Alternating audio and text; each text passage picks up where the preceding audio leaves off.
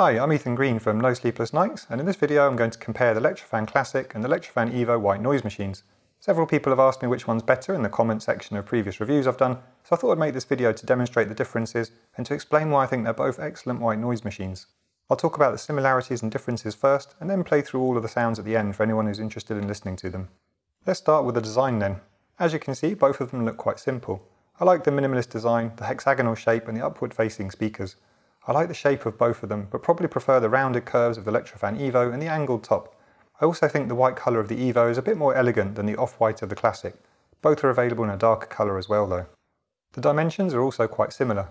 The LectroFan Classic measures 4.4 by 4.4 by 2.2 inches, and I weighed it at 14 ounces.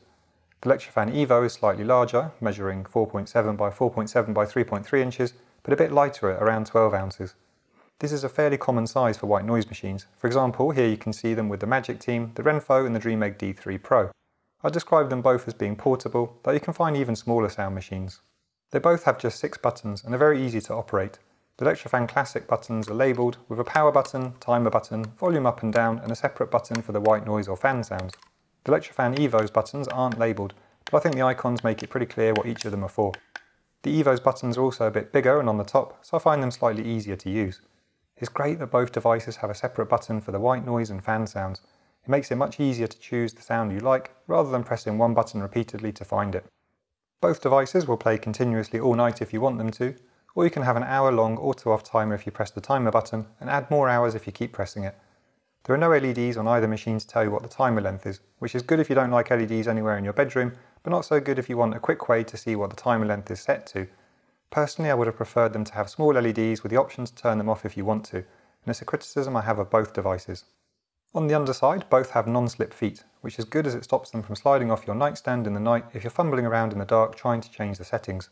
Both are made from hard plastic and feel very robust though, so they can withstand some knocks. One key difference between the two is that the LectroFan Evo has a headphone jack. You can plug in any headphones with a standard 3.5mm plug and listen to your white noise in private. This is great if you don't want to disturb anyone else in your house or bedroom, and it also increases the sound masking effectiveness. As for powering them, both come with a 5V power adapter to plug into a standard power outlet, but you can also use the cable to plug them into a USB outlet. The cable is around 1.5 meters long, which I find long enough to reach a power outlet from my nightstand. Interestingly, the LectroFan Classic came with 3 plug adapters, made for the UK, US and EU sockets, which is helpful if you're taking it with you when you're travelling. Neither of them have an internal rechargeable battery or can be powered by normal batteries though, and they have to be plugged in to work. Talking of power, the power consumption and running costs of both is very low. I measured them both for 2 hours with a power meter, and neither of them even reached 1 pence in cost. The high power usage of both was 2 watts when I left them running on maximum volume, so by my rough calculation, if you left them running on maximum volume for 8 hours a day for 30 days, and you pay 28 pence per kilowatt hour in the UK for example, the monthly running cost would be around 13 pence. Or for example, if you're in the US and you're charged 15 cents per kilowatt hour, they would cost 7 cents per month to run. And on the topic of cost, the LectroFan Classic is typically a bit cheaper than the Evo to buy. The prices do fluctuate though, so here you can see example prices on Amazon at the time of filming on the 16th of July 2022.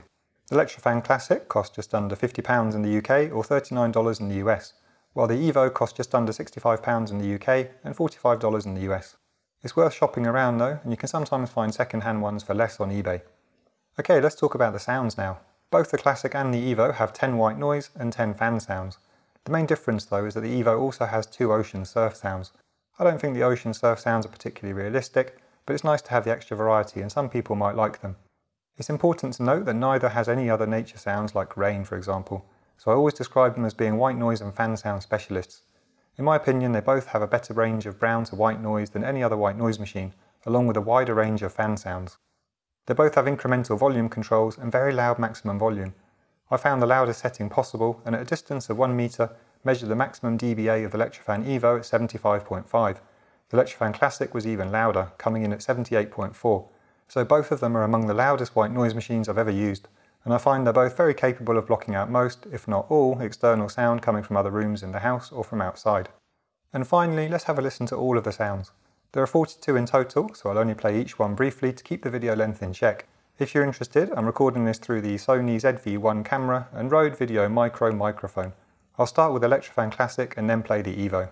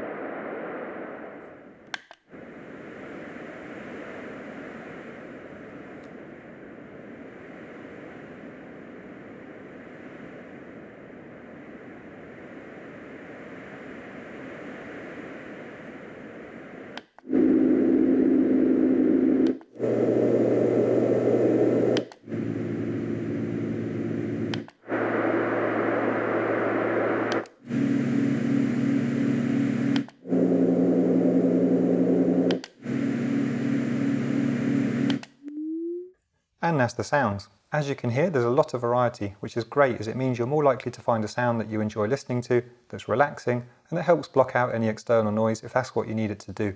I personally love the deep pink and brown noise options of both devices.